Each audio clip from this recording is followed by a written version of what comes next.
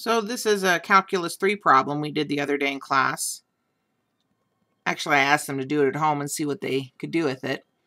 Well, it's a very time-consuming problem, and the idea here is just to be perseverant in what you're doing in order to get through this particular problem.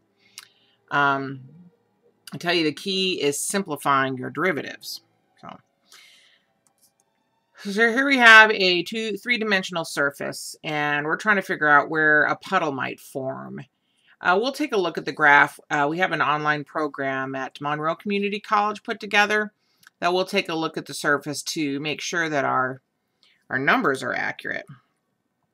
So in order to determine where a puddle will form, we have to find the local maxes and mins, and that occurs where the gradient of h equals 0. All right, so where the gradient of h equals a 0 vector.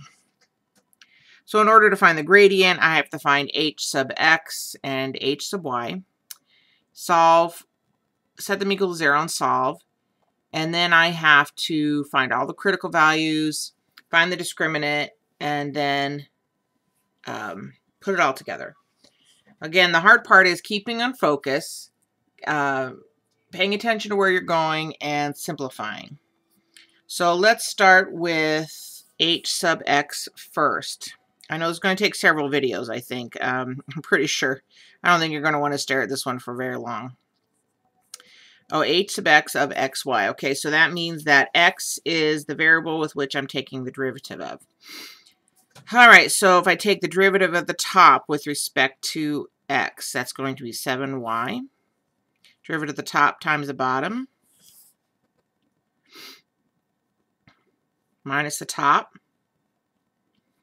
times the derivative of the bottom. Now, the derivative of the bottom is going to be the exponential itself times the derivative of the power with respect to x, which will be 2x. And then that will be all over e to the x squared plus y squared, all squared. Okay. Now let's make some notes here. Notice that there's an e to the x squared plus y squared in both terms up top. So let's factor that out. E to the x squared plus y squared times 7y minus 14x squared y, all divided by e to the x squared plus y squared squared. And then one of those squares gets rid of one of those. And so h sub x, 7y, minus 14x squared y, divided by e to the x squared plus y squared. Okay, that's the first derivative. Let me check it. 7y minus 14x squared y. Yep. All right, now let's do h sub y. Because again, I'm trying to put together the gradient. All right, now I've done these already. I'm just looking to make sure I do them right. So now I'm going to take the derivative of that with respect to y. So now y is the variable and x is the constant. So derivative of the top times the bottom minus the top times the derivative of the bottom. So again, the bottom is the exponential itself times the derivative of the power with respect to y, so that'll be 2y, all over e to the x squared plus y squared squared. I can see in each term, again, there's an e to the x squared plus y squared in each one, so I'm going to factor it out and simplify. So e to the x squared plus y squared times the quantity 7x minus 14xy squared all over e to the x squared plus y squared squared. One of those squares cancels with that. So I'm left with 7x minus 14xy squared divided by e to the x squared plus y squared. Okay, now checking my answer, it looks like I'm right. So again, when you're optimizing a function, which is exactly what we're doing here, we're trying to optimize this function. Where will the puddle form? The puddle forms in local minimums. So we're trying to find where those are. In order to find where the local minimums are, we have to set the gradient equal to 0 and determine the xy values that make that possible.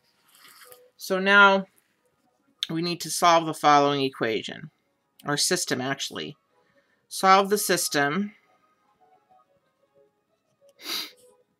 7y minus 14x squared y e to the x squared plus y squared equals 0. And then 7x minus 14xy squared over e to the x squared plus y squared equals 0. So this is f sub x. I got it from up here. You can see that they're the same. And then this is f sub y. I got it right here. And so now I have to find out where they're both 0 at the same time. Now what's nice about this is that whenever you have a rational function that's set equal to 0, or a ratio that's set equal to 0, all you have to worry about is making the numerator 0. So that means that this system becomes 7y minus 14x squared y equals 0, and 7x minus 14xy squared equals 0. That's what we were actually trying to solve. So we take a look at this very carefully. Whenever we have something set equal to 0, one of the best things to do is factor. So I'm going to take the numerator and denominator and factor it. So I can factor out a 7y, 1 minus 2x squared equals 0. And then down here I can factor out a 7x.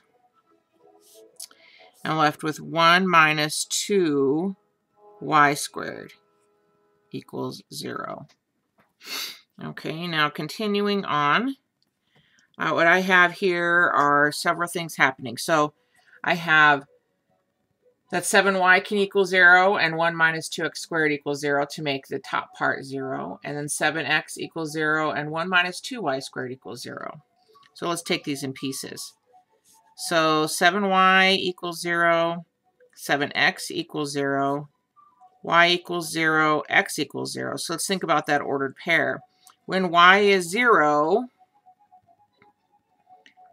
f sub x is 0, and when x is 0, f sub y is 0. So let's list the critical points over here. So one critical point is 0, 0.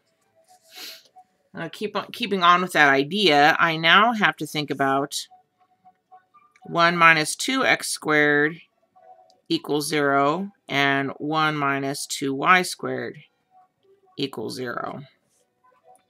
So that system implies that 2x squared equals 1, which tells me that x squared is equal to 1 over 2. 2y squared equals 1, so y squared equals 1 over 2. So from here, I'm getting x equals plus or minus 1 over square root of 2, and y equals plus or minus 1 over square root of 2. So this gives us all kinds of options, but the thing is we have to make sure that when I plug in plus 1 over square root of 2 in for x here and here, and then I plug, say, plus 1 over square root of 2 in for y here and here, that I'm still getting 0. So let's think about the ordered pair. Positive 1 over square root of 2, 1 over square root of 2. So let's just take the positive ones first. When I plug in positive 1 over square root of 2 here, it makes that 0.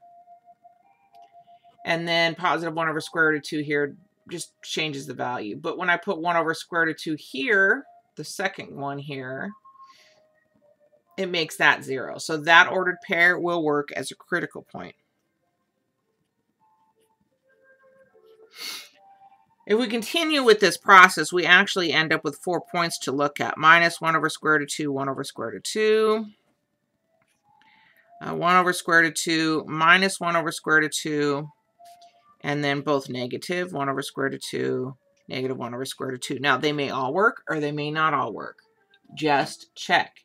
If I have x being negative, it makes that 0. because you take a negative squared, it becomes positive, and then that will force that to be 0. And then here, if the y is positive, that will be 0 from our previous experience. So this one's also a critical point.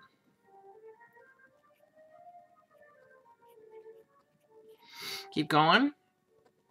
X is positive, that's 0. Y is negative, well, negative squared is positive, so that also becomes 0. So that's another critical point. 1 over square root of 2 minus 1 over square root of 2. And then the last one is this guy. Well, again, if x is negative, then that becomes a positive value, and then that becomes 0. Y is negative, that's positive, and then that becomes 0. So every single one of these ordered pairs will indeed make my gradient equal to 0. So there's 1, 2, 3, 4, 5 critical points, which, makes sense actually when you take a look at the graph. But right now, let's just be happy with these critical points and move on to the next step.